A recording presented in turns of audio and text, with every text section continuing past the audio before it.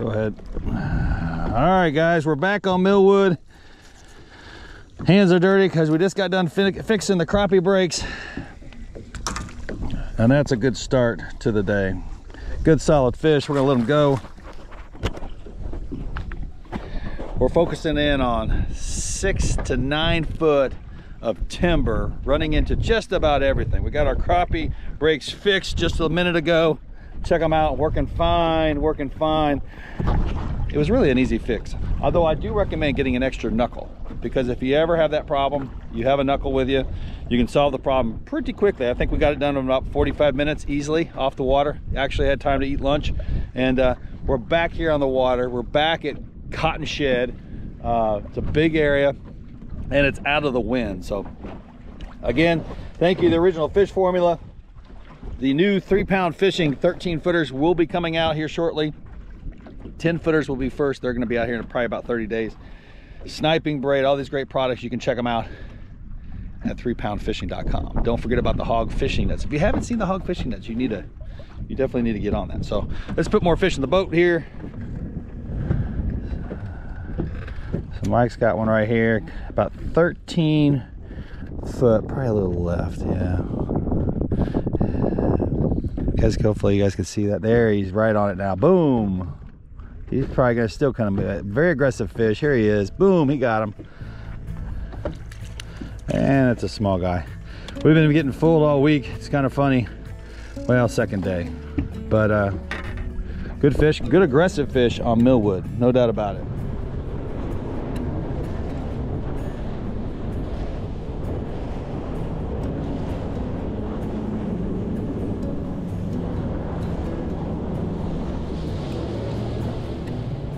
To give you an idea of the boat lanes, if you have a look here, we're going to be coming up on a lot of telephone poles with lines. See it?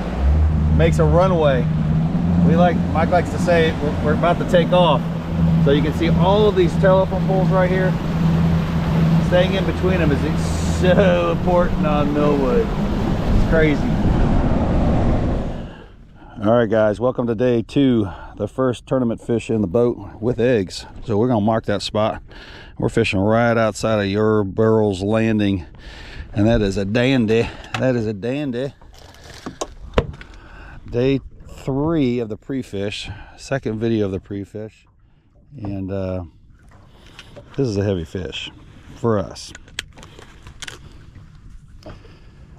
That's a 1/8, a 1/8. Good picture fish, beautiful fish. We're just gonna let him go right here. There he goes. That's a great drop. Yep, here he comes. Big fish here, boys and girls. Watch this. Boom. Great fish.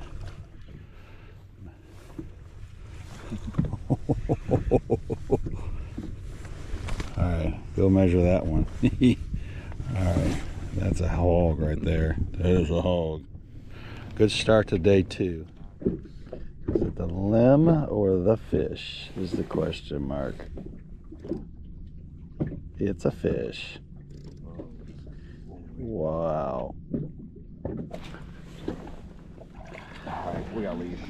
We gotta keep going through it, aren't we? This is. We know we'll catch any more fish. There you go, folks. Keep going. Yeah, it's all right. There's another good solid fish. I'm gonna say a 165. If I were a guessing man.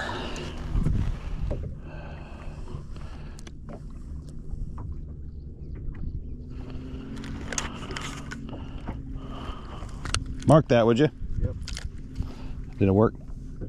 160. My partner Mike, we're out here pre-fishing, and I've been asked to kind of show you how we apply bait pop and what color I use in particular. In particular, I like the blue, the original bait pop. I like it for 2 reasons. One is that it will definitely intensify the sonar feedback. But number 2, it's a carrier for the Original Fish Formula scent.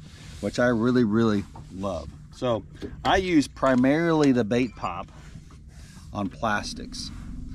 You can use it on hair jigs, of course, but your applicator, I'm putting it and dabbing it on just like that. I usually like to get it on both sides, but right there. And I really do think that it adds to the look of the bait itself.